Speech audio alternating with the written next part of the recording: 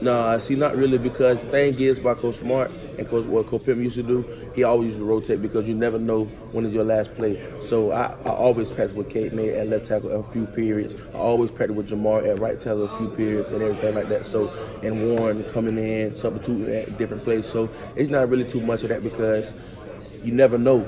Coach Pittman always told us that, like, you never know. And Coach Luke is like that just as well, and so is Coach Smart. So we always want to be what if.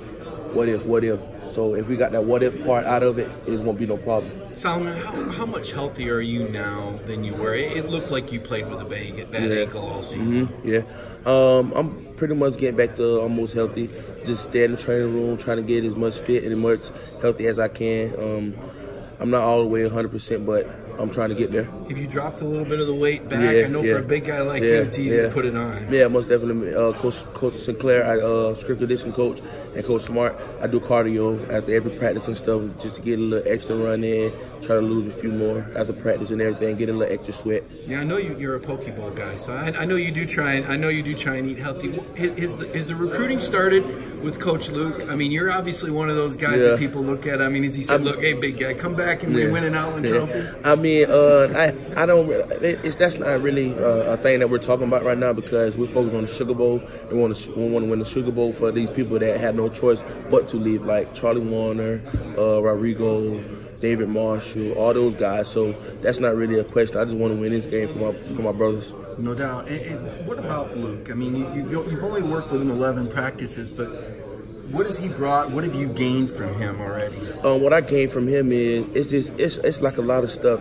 A lot of stuff I gained from him is good techniques, things like different hand punches on pass pro, and not only that, he comes to practice no matter what. Every 11 practice, every single one of them, he came to practice with great energy, great enthusiasm. He came ready to play, like as he was playing a game on the first. So that's what I really love about Coach Luke.